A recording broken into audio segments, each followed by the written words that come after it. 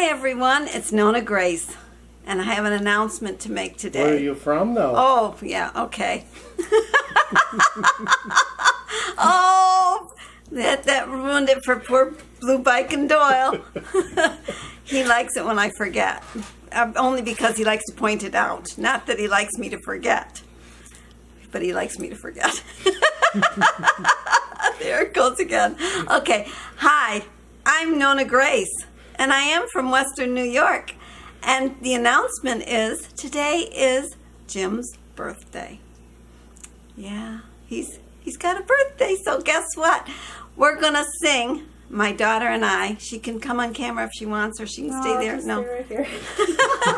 Okay, we're gonna sing happy birthday. Now, you gotta sing loud enough so I can hear you. Okay. Because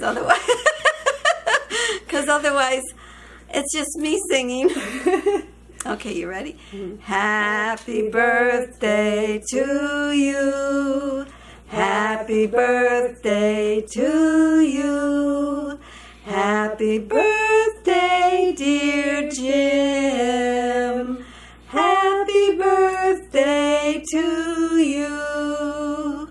There you go. I won't make you sing. Thank you, thank you. You're welcome. Thank you, Jessica. You're welcome. Thank you, That is Jessica. Thank you, Mary Grace. You're NonnaGrace. welcome. Yes, NonnaGrace. Okay. Today, because it's his birthday, guess what I got? I told him I went to the store to look for something, couldn't find anything. So I bought chicken, or a bird, suet, and I had nothing to put it in. So, this is what he made me. He made me he did it with a shelf from my closet and some wire. Hardware cloth. He's going to make me another one, but with just the green stuff. And then you just take, and it doesn't have to be this tall, except the shelf was that tall. That's why he made it that tall. Anyways, you put it down in, and I'm going to hang it tomorrow for my chickens, and they're going to peck away at it.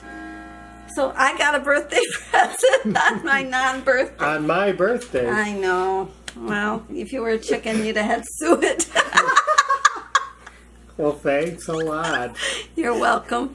Too bad I'm not a chicken. Too bad you're not. You're not even a rooster. Nope. I have one of those, just one. And I'm hoping it's the way it stays, because I've had such luck with the chickens. Every time they hatch out, I get 1 hen and like 3 roosters or something like that, some crazy number. So my brother has really had some good chicken dinners, because I don't eat any of my birds. I just eat their eggs, and it took me a while to eat the eggs. And one of my little bantams, it's been laying an egg quite every other day. What'd you guys say? They're itty bitty. Yeah. They're so tiny. Yes. It's not even a peewee egg. It's not even a little egg. I put it on the egg scale and it doesn't even move. So you'd probably need 3 of them to make one regular egg. That's almost the size of the... No, they're bigger than that olive. He's showing me an olive. No, they're bigger than the olive. Today I was going to talk about retirement, what it's like. Oh no, I don't know if I need my notebook, because I wrote some bunch of chicken scratch. I wrote a bunch of stuff. You need it. Just a bunch of stuff. Well, now, can I tell your age? I don't care if you want. It's just a number. It is just a number. You leveled up. He's leveled up, is right. I leveled up. Yep. And he is today 62, but is he going to retire? No way. He would be so lost. He goes outside just to find something to do. My fence doesn't need fixing, but he'll go out and fix my fence. The chicken fence, he says, it looks like it needs adjusting. Yeah. Sometimes it does, sometimes it doesn't. It's just something to do. So what I was going to talk about was retirement. Now, I remember when my when my dad retired. My dad actually retired at 62. Years ago, when people used to retire, they used to retire at 62 because a lot of them that waited till 65, which was the age at the time, they would pass away before their first check came, or just after their check came, they would pass away. So my dad decided he would not have that happen. He was going to retire at 62. My sister was only in 9th grade when he retired. But And he ended up living to 93. So I think he made it past his 65. But I remember when he was retired, my mother used to say, oh my goodness, he's in the house all the time. Or he's underfoot all the time. She couldn't do what she wanted to do. My mother used to like to go to church every day. And she used to like to go on rides. And she used to like to go to the Red Barn. There was a restaurant called the Red Barn. And they had the best milkshakes. And she used to love those milkshakes. You had to bring a spoon because they were so thick you couldn't suck them through the straw. So we would bring a spoon. But it was like she felt like her whole evening, because he worked 4 to 12, was kind of disrupted. So she would have had what they call, I wrote it down, retired husband syndrome. There is an actual syndrome where they diagnose people where their wives get this retired husband syndrome because they're not used to having them home and underfoot all the time. So my dad used to go fishing every day after he did his farm work. He used to do his farm work in the morning, and then he'd do his farm work. Well, actually, he'd do his farm work, get it all done so that he could have a free time to go fishing. So he might do a lot of farm work one day and the next day go fishing. But then it got to where he didn't have much farm work because we got rid of all the animals and we had just the garden. We didn't have the berries anymore and we didn't have the grapes anymore. So he just had the basic lawn mowing stuff and garden work. So he would go fishing all the time. But then he would come home and he used to catch what they called silver bass and calico. And maybe some bluegills, but it was mostly they were little fish. They weren't very big. They were probably, I don't know, maybe 5 inches long. And he used to fillet them, and I used to sit there and skin them. And I remember I was candy striping at the time, and you know when you're playing with fish for hour upon hour, because it'd be like 60 or 70 of them, or 80 or 90 little fish that you'd be cleaning, your hands would smell like really bad. And I remember the one time I was supposed to go to the hospital to volunteer, because I used to volunteer. I was the oldest volunteer that they ever had. I started when I was a senior in high school, and I continued 3 years after I graduated. I was still candy striping. I had gotten all of their awards for the hours of candy striping. And, well, anyways, I was cleaning fish and my hands were stinking like crazy. And I thought, you know, I have to go to the hospital and my hands are going to smell. When I go into the room, they're going to smell fish. I'm going to smell like the fish woman, like the cockles and mussels. alive.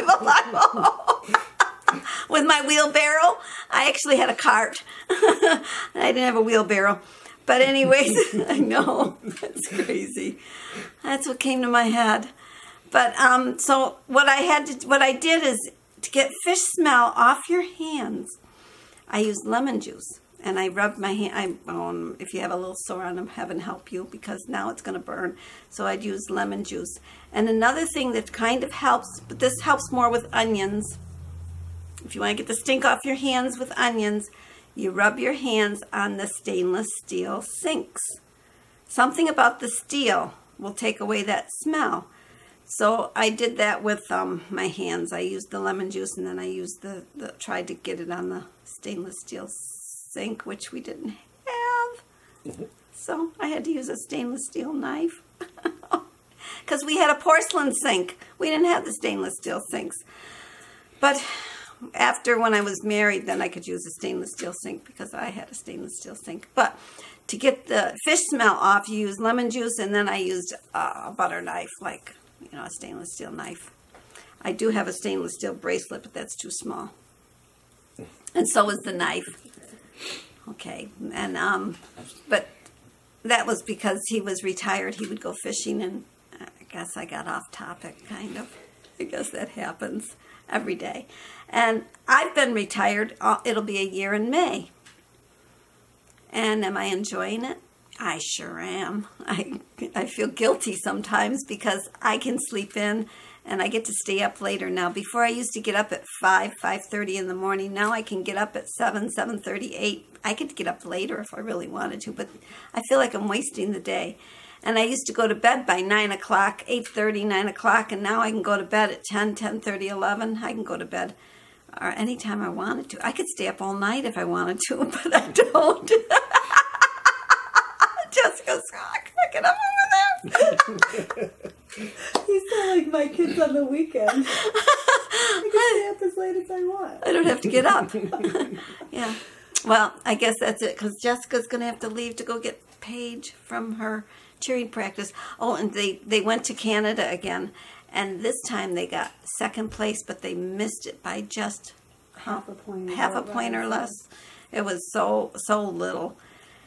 And they got the first place when they went the other time, and they're supposed to go to Florida, which that's where I'll be going. So one of these days I'm going to have to try to practice on my iPad to make a video, which will be very interesting because I have no idea how to do it.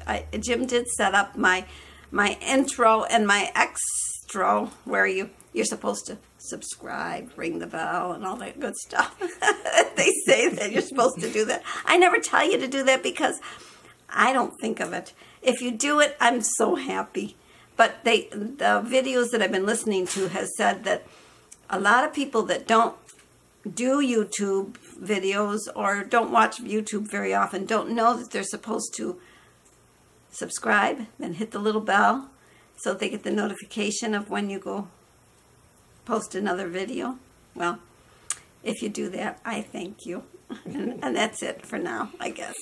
I'll talk to you all another day about retirement. I didn't go very much into it, but I did kind of. I will say goodbye. Bye.